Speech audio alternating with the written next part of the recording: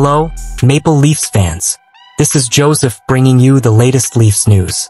So, what do you think? Would the Maple Leafs trade Mitch Marner?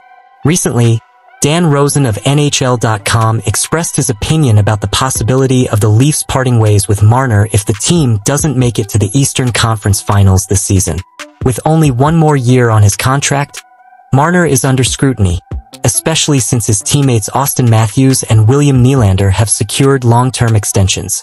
However, Rosen believes that the Leafs would prefer to keep Marner due to his immense value to the team.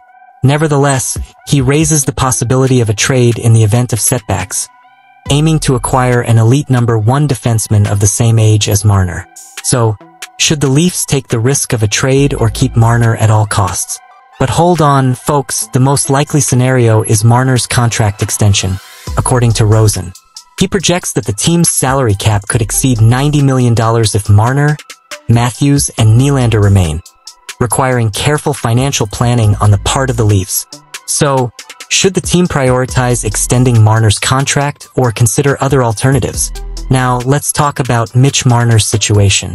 In my opinion, the possibility of the Leafs trading Marner is something that should be approached with caution.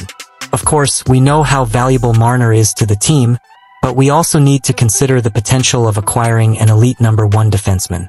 It would be a risky move, however, it could bring crucial balance to the team. So, what do you think? Should the Leafs take the risk of a trade to strengthen the defense or keep Marner at all costs? Changing the subject a bit, we have updates on the Leafs lineup. After missing 4 games due to an upper body injury, Morgan Rielly is ready to return to the ice, which is great news for the team.